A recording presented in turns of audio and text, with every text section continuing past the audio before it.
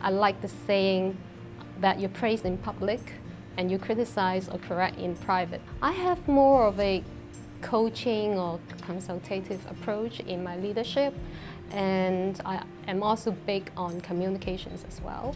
I started my career in Hong Kong. The biggest challenge in my life was when 8 years ago I made the decision not to go back to Hong Kong after a series of overseas assignments.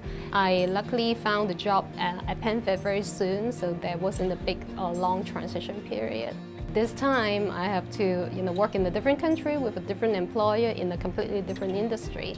My advice to women who try to climb up the leadership role is that you should believe in yourself and be visible.